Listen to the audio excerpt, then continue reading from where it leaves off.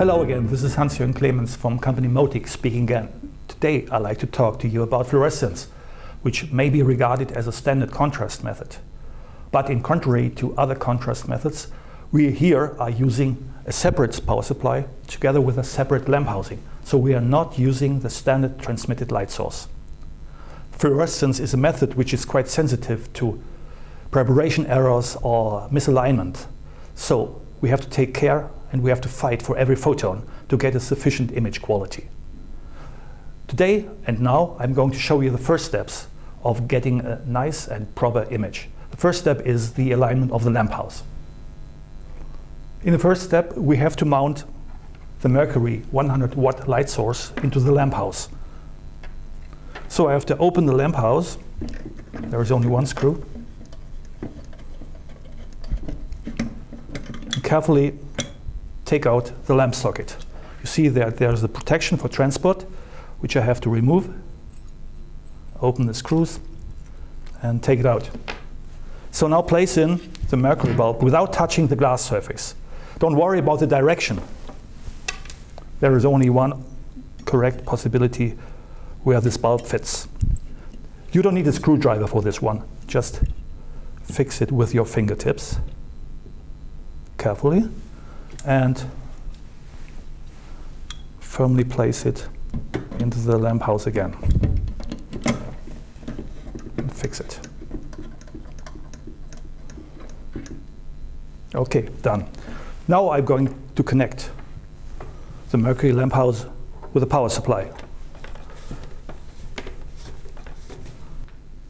Once you have connected the lamp house to the power supply, you may switch on the power supply.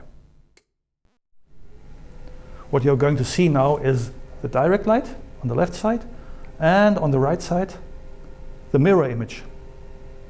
The mirror is placed on the back of the lamp house. In case the mirror image is not too clear, you may use the Allen key and try to align the mirror image, as you can see here, with these screws like this. At the end, they have to be placed side by side, like this. Maybe we can focus the mirror image a little bit. Yes, okay. That's it. That's perfect. This is the first step of alignment. So now we can use the lamp house to mount it on a BA410 fluorescence attachment or an AE31E Elite attachment. This lamp house works together with both microscopes. With the new lamp house power supply, you have further options.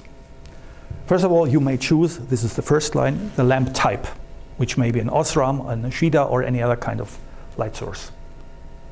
In the third line, for example, you will get a display of the intensity, which at the moment is 80%. You may increase or you may decrease.